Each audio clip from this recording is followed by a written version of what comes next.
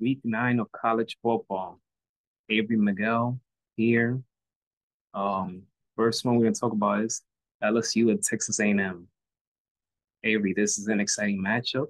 Both teams lost week 1, but both teams went on a winning streak after that. I personally have more faith in LSU than Texas A&M in this game. I trust the quarterback from LSU more than the other quarterback. And I feel that LSU's defense continues to get better. So I have LSU to win this game. I don't know what score, but I have LSU winning. As a matter of fact, I have LSU winning 27-23. I think it could be close. Both teams are undefeated in the SEC, and considering that the playoff format was introduced a couple of days ago, kind of shapes how this game can play out for both teams. Mike Elko, he was actually Coach Brian Kelly's defensive coordinator when he was at Notre Dame. So this is kind of an interesting game for both head coaches as well. Brian Kelly has moved forward to LSU. In the past couple years, it hasn't always gone to plan, but I agree with you. They both teams started off with a loss. Now they are in it to win it. ESPN has this as a very even matchup too. They have Texas A&M at a 52.8% chance to win with LSU 47.2. They are playing at Texas A&M. They're playing at College Station. That could probably help Texas A&M a bit, but I agree with you. Garrett Nussmeyer, excuse me, 2,222 yards, 18 touchdowns, 6 interceptions. If he can curtail the interceptions, I can see LSU kind of taking this. But I agree with you. I think this is going to be a close game. The over-under is 51 and a half. I think Texas A&M may start off strong, but I think LSU is going to take over at the second half. A win for Texas A&M puts them in a good position for the playoff. ESPN had a really good article about how the playoff format is going to work, and it really entails how you finish when it comes to conference titles and it comes to your record in the conference. So Texas A&M winning this gives them a higher chance. LSU winning gives them a better chance overall, considering their opponents later on in the season. But I'm going to agree with you on this one. I'm going to go with LSU. I'm going to have the score a bit higher, and I'm also going to have it close. So I'm going to go LSU 30, Texas A&M 28. Fair enough. That'll be an exciting game to watch on Saturday evening. Now, the other one that I can't wait to see, Notre Dame versus Navy. And the crazy thing about it is that, and I'm jealous of it, it's going to be at MetLife Stadium. MetLife Stadium. And this is the second time that both Notre Dame and Navy will be facing each other at MetLife Stadium. I had the privilege of being there once. If I would have known in advance, I would have made a sacrifice to go. But I'll be watching it from my home because home is where the heart is. Um, 12 p.m. game. Notre Dame have always dominated Navy. They lead the series. I forgot the record, but they played each other so many times. I have it here for you. Because I had it earlier, but I don't have it with me in my hand. So what is it? What's the record? The record, Notre Dame leads the series 82, 13, and one tie. And one tie. There we go. Yeah, I knew that there's one tie. However, we're in 2024. This is a different Navy team. They have a head coach who was the defensive coordinator before he got promoted as the head coach. Navy's defense is legit. This team is for real. And this is going to be the first time where Notre Dame's defense will be tested so far because they have a quarterback who is fearless. He doesn't make a mistake. They haven't turned the ball over since week one. Since week one, he only has one interception. I don't know, Avery. I like both teams.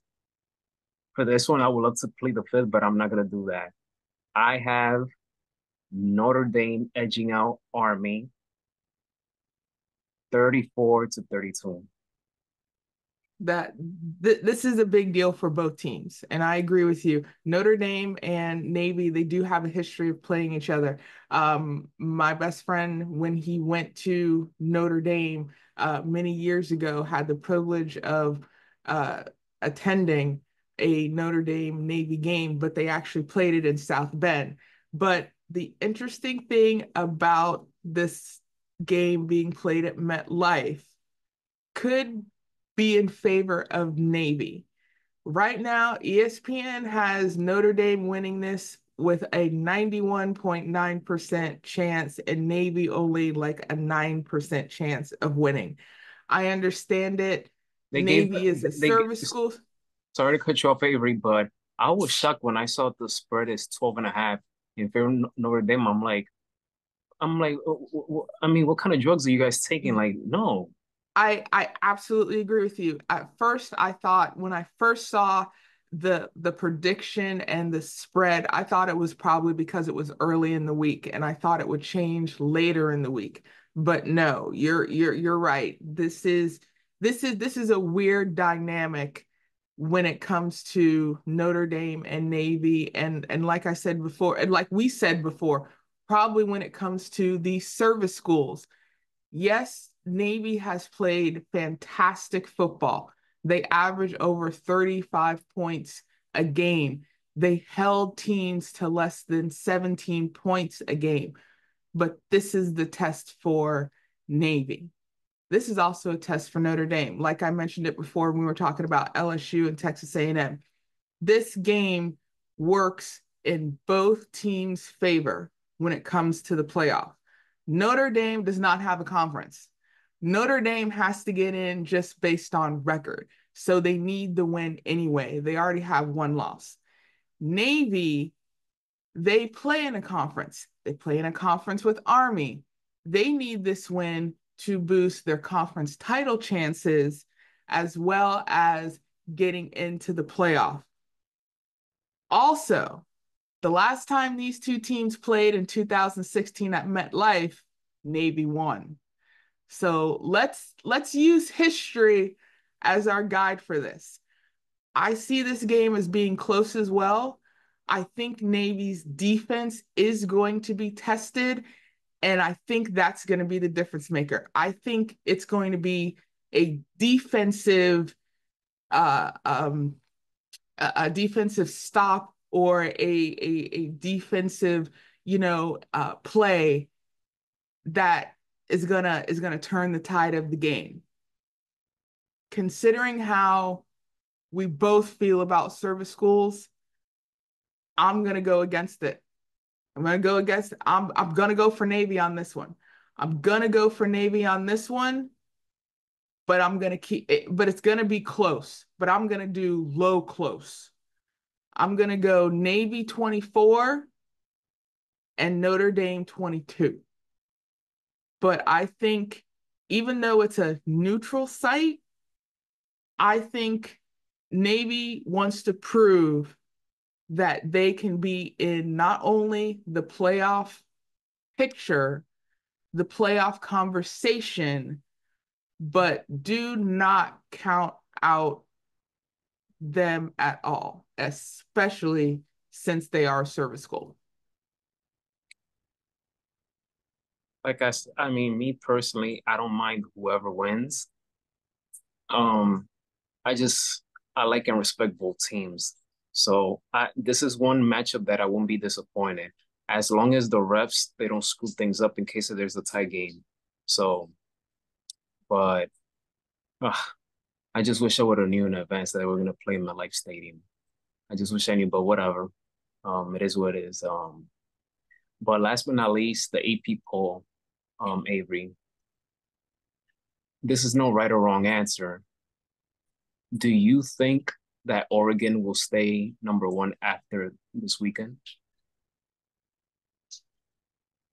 That's a tough answer because now that a playoff format and selection has been, put on the table, it's in writing, it's in black and white.